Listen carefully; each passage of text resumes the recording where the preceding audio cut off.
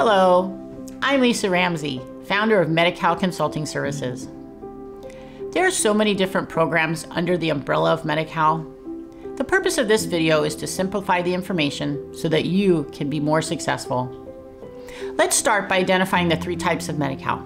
The three types are SSI Medi-Cal, Traditional Medi-Cal, and MAGI Medi-Cal, with additional subcategories. SSI Medi-Cal is managed by the Social Security Office. The SSI Medi-Cal benefit is part of the Supplemental Security Income Program. If an individual or couple has an income under the federal benefit rate, then the applicant is entitled to an income to bring their total income up to the federal benefit rate. This may be their only source of income, or it may be a check issued in addition to their existing income. An individual or couple does not need to apply for Medi-Cal separately.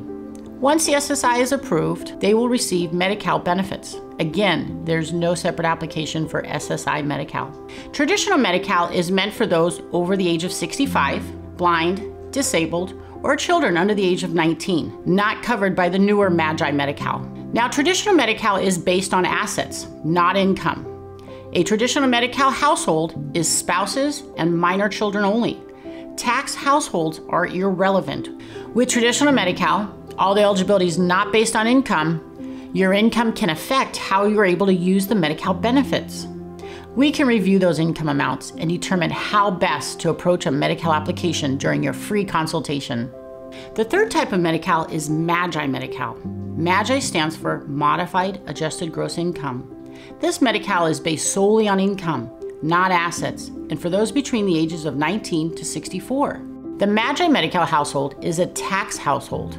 On January 1st, 2014, California expanded Medi-Cal eligibility with MAGI Medi-Cal to include low-income adults with income below the 138% federal poverty level program. And please note that the limits increase significantly for children in the household. So, it is possible the income is too high to insure the adults, but still be under the limit to insure the children. My team and I are here to help you with all your Medi-Cal questions, so feel free to contact us about a free consultation. Please like this video, subscribe to our YouTube channel, and visit our website for other frequently asked questions.